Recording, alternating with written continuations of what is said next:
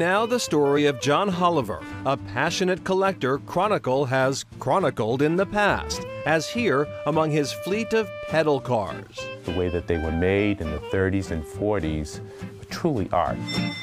Then there was his array of grandfather clocks. Today's collections include baseball bats, pocket watches, antique trophies, musical instruments. I collect ice cream scoops. I used to work at Friendly's. I saw this wonderful collection of 3, and I can't just have 3. I have to have 300. I don't have 300, thank goodness. I probably have 75 or 80.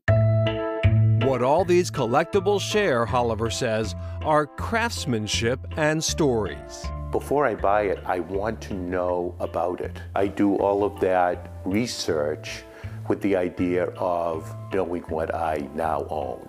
You could say John Holliver is a one-man antiques roadshow. One could say. I think it started with my father.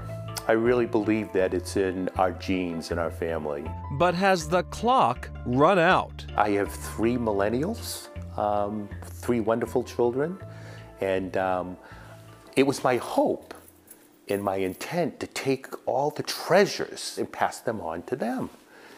And they are standing at the door saying, "Daddy, no. We don't want that beautiful cherry break front furniture. We don't want a grandfather clock." I think they're more practical than some of the baby boomers, myself included. Treasures reduced to stuff. What is a downsizing baby boomer to do? I believe that the greatest majority of my collection I'm going to give away. But I'll be very choosy in who I give it to. For example, this guitar Holliver gave Colorado-based singer-songwriter Chris Collins after seeing him perform locally. Out of his trunk, he pulled out this old Gibson 1948 F-hole jazz guitar. And he said, "I can't accept this." And I said, "Well, you have to, because it's doing no good just sitting on the wall. It has personality. It's got more songs to sing." Well, I picked it up and I played it and immediately fell in love with it. And every time he plays in a live concert, he tells a story about his old guitar.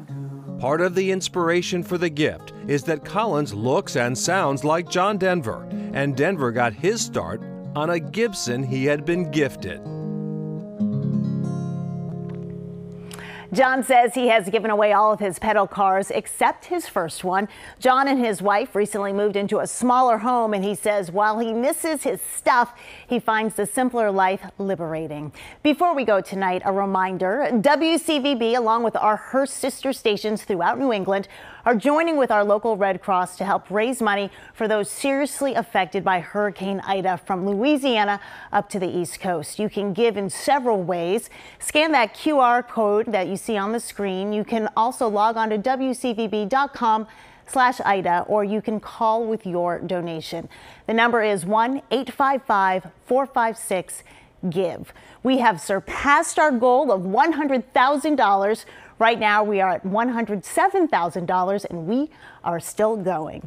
100% of the money raised goes toward Red Cross efforts to help Hurricane Ida victims.